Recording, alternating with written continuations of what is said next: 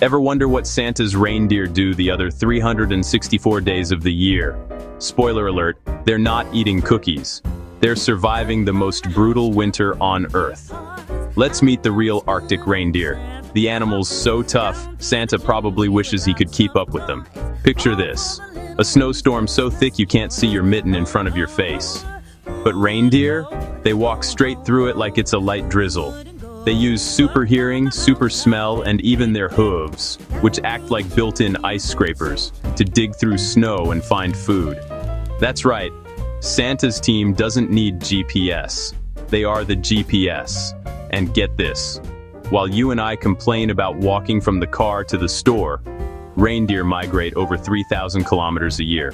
That's like walking from Miami to New York, and then back again, in snow, wearing fur boots.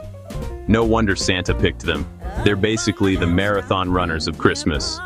Now the big question, do reindeer noses actually glow red? Well, kinda. Reindeer have 25% more blood vessels in their noses than humans. Why? To warm up the freezing air before it gets to their lungs. So yes, if Rudolph was running fast, stressed, or excited, his nose could actually look bright, rosy red. Science says glowing reindeer noses are real enough.